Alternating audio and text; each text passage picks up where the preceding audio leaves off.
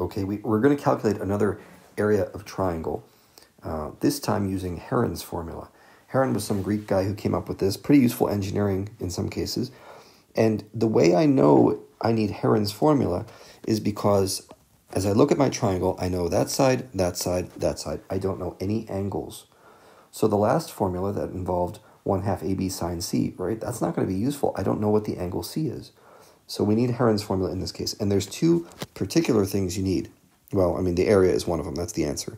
But to get the area, you need to first calculate what's called the semi-perimeter. And I'm going to give you a formula for the semi-perimeter here. It's simply 1/2 of the perimeter. So the perimeter is A plus B plus C.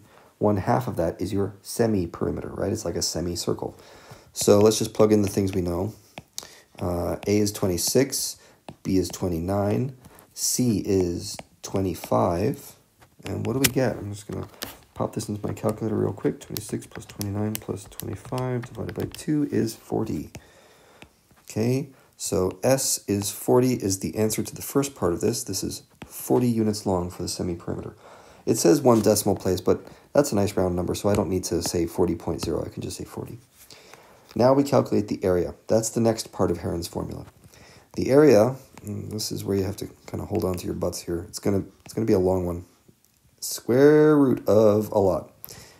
It's the semi-perimeter times the semi-perimeter minus A times the semi-perimeter minus B times the semi-perimeter minus C. Okay, all of that under the square root. I guess I made my square root a little too long. How he figured that out is a fun topic. We can talk about it sometime if you ask me, but I'm just going to plug in these numbers here. I'm going to try to wrap this up. So it's going to be 40 times 40 minus, what is A?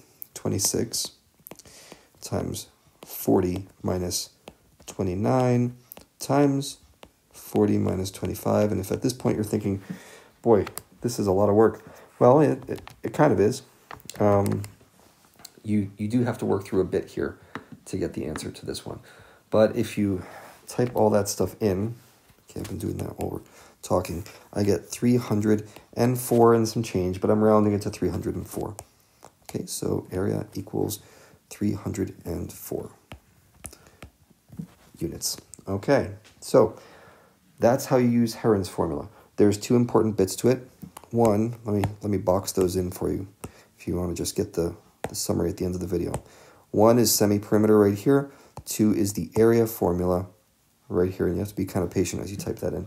Be careful not to round until the end. If you have a decimal value for semi-perimeter, don't round it. Just put the decimal in there. It's the best way to not make errors.